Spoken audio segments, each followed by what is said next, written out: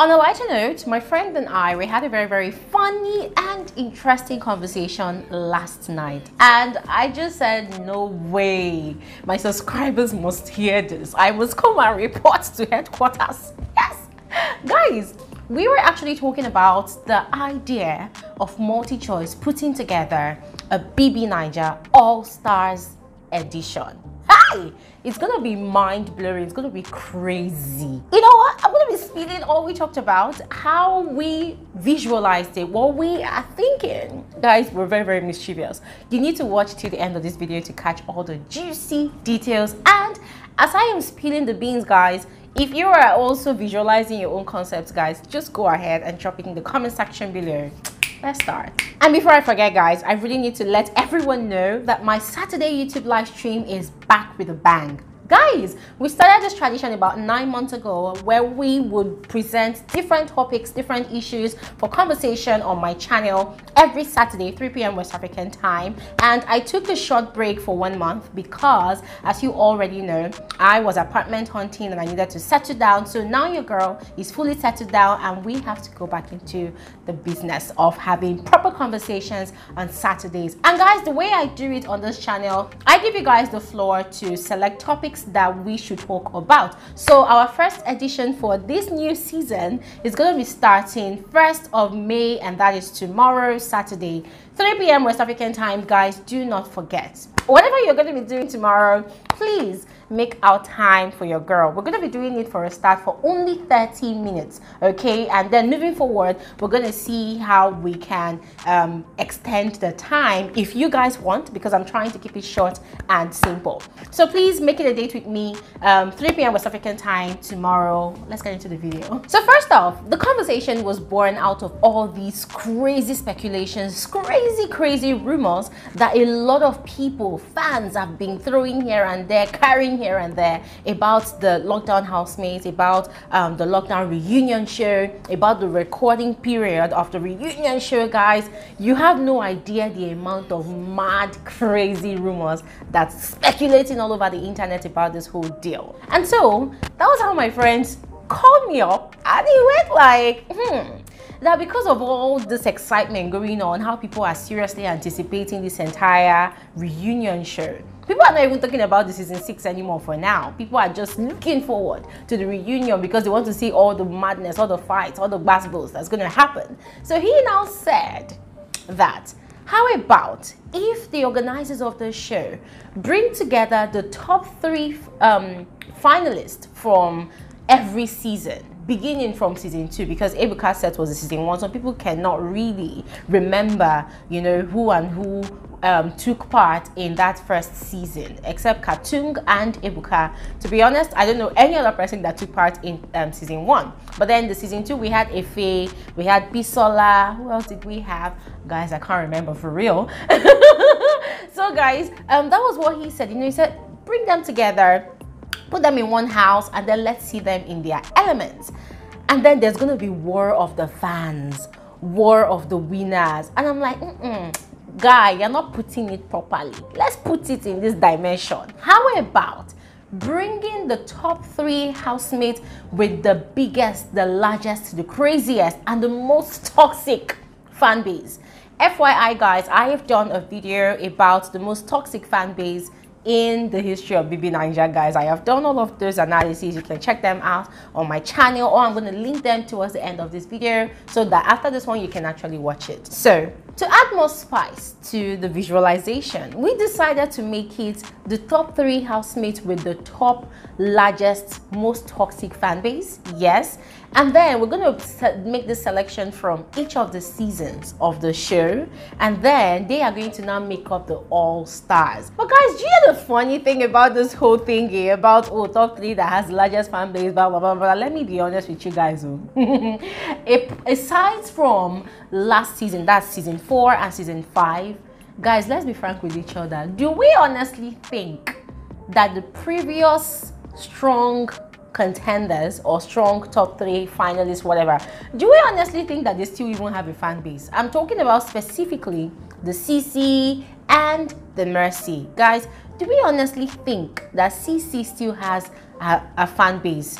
if you do not remember the name of a fan base, they were called Spartans. And then for Mercy, they are called, hey God, I don't know why I can never have it right when it comes to Mercy's fan base name.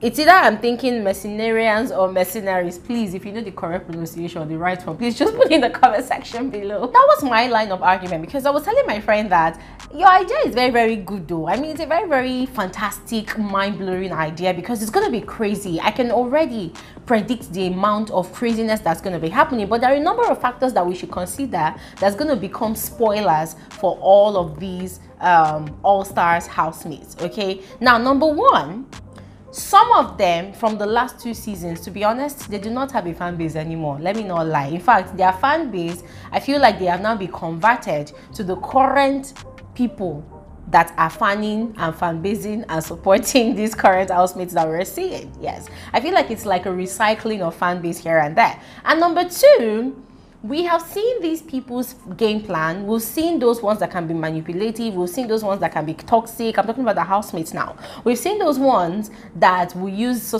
and so as a strategy. Oh, date a guy, you know, get his loyalty, use him and do this and do that, win the show, or get a guy, love him up, and then play the victim. We've seen all of that. Now the question is, what next will they be bringing to the table that the audience have not seen before? So I'm going to mention a few of these previous top housemates, Bbnaija housemates, and then analyze the kind of games they played, how they played their games whilst on the show, and then what do we think they will be bringing on to this Bbnaija All Stars if it happens.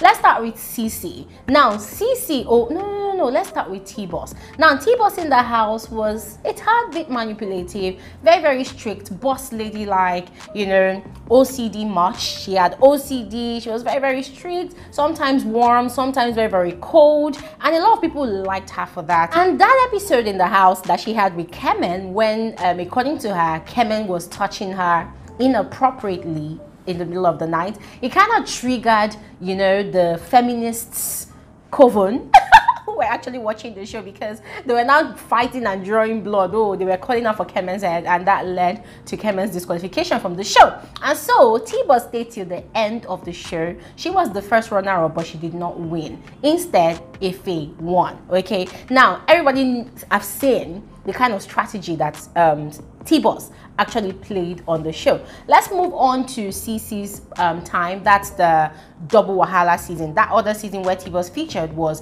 the Sigobe season. Now, the Double Wahala season was the one where Ceec was giving it hot to all the housemates, constantly bickering and fighting and quarreling and shouting and yelling. And then there was the Toby episode. Oh, Toby, you are a cheat, you are a playboy, blah blah blah. I gave you my emotions, you threw it to the winds, blah blah blah, guys. And then she brought up the narrative of, oh yes, blah blah blah, I'm probably bipolar, this and that. And guys, she was able to invest in the emotions of a lot of people that had issues just like her. And so she stayed till the end of the show, because why? People saw the strategy of, oh yes, she's a strong woman, she's this, she has a mind of her own, she can stand for herself, she has her own self to back up her own self, blah, blah, blah, blah, all the strong woman thing.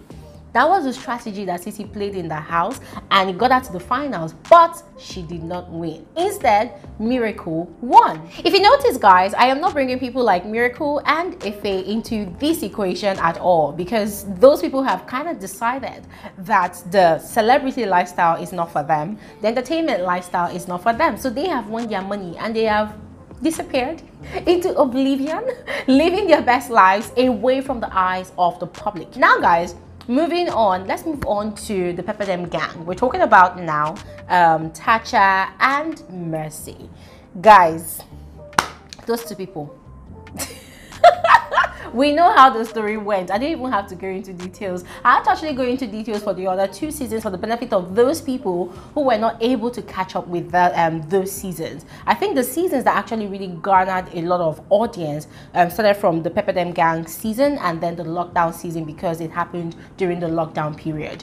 So guys, there's no need for me to actually explain the crazy people with the crazy massive fan base, you know, from the Pepperdam gang season and the lockdown season, but we already know. So let's make a selection from the Pepperdam gang season. We're bringing in For instance, Tacha, Mercy. Who else are we going to bring in, guys?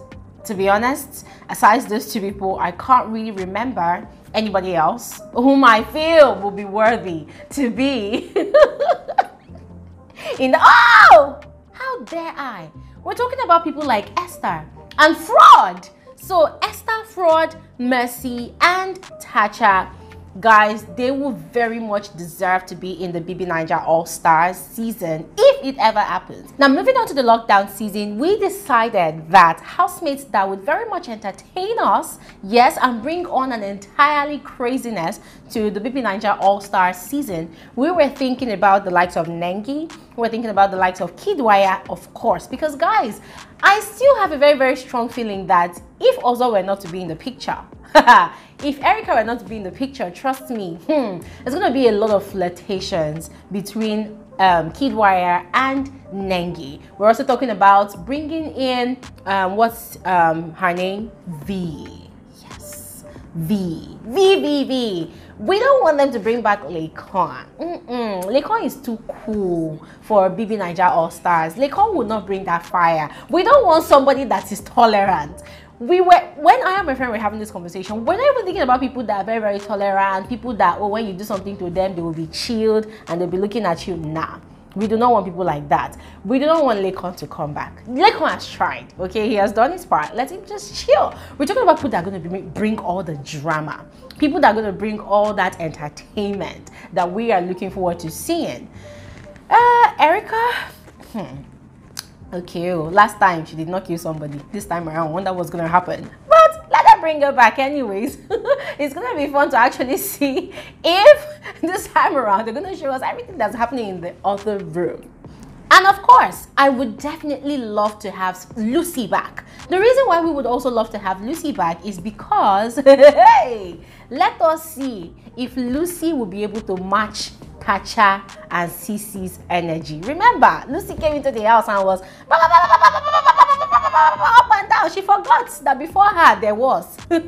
So we know that there are two fire elements, Ceec and Tacha, even Mercy.